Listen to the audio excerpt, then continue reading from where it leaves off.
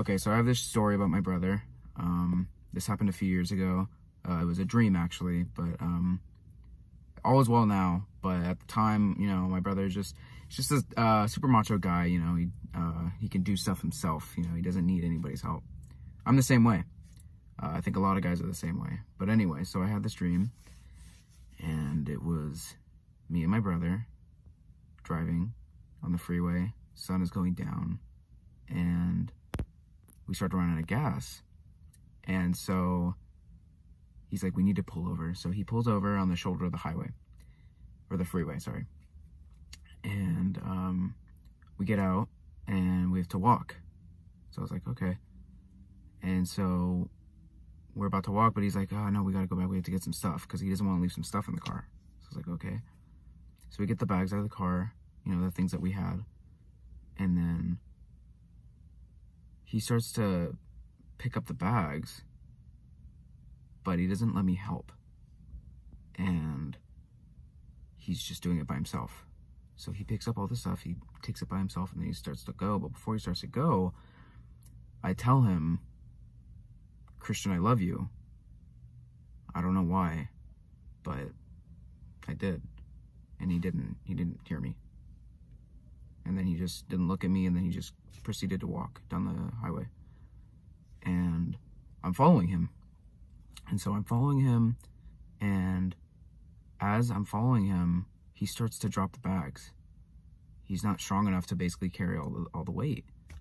And so one by one, you see stuff just dropping down on the floor, and he's still going. He's trying to still go.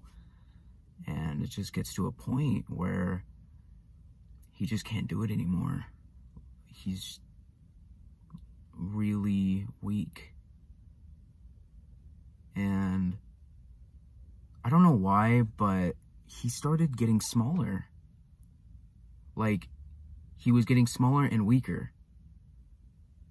And by the end, everything had dropped. And I catch up to him. And then I look down at him. I'm looking down at him. It's reversed. I used to look up to him. And he looks up at me.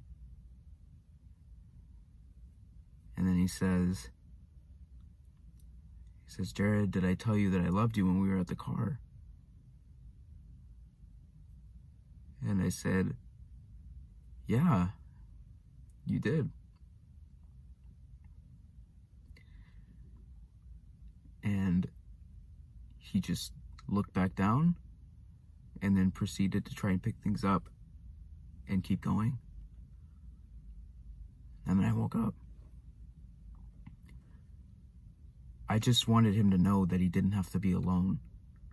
That's what happened when I woke up. I immediately called him, and I was just like, Christian, like, we're here for you. I know you're struggling right now, but we're here for you. And don't be afraid. You don't have to carry all the load by yourself. And that was a few years ago. That was a very important part of my life. Thankfully, everything's all good now, but yeah, that's it.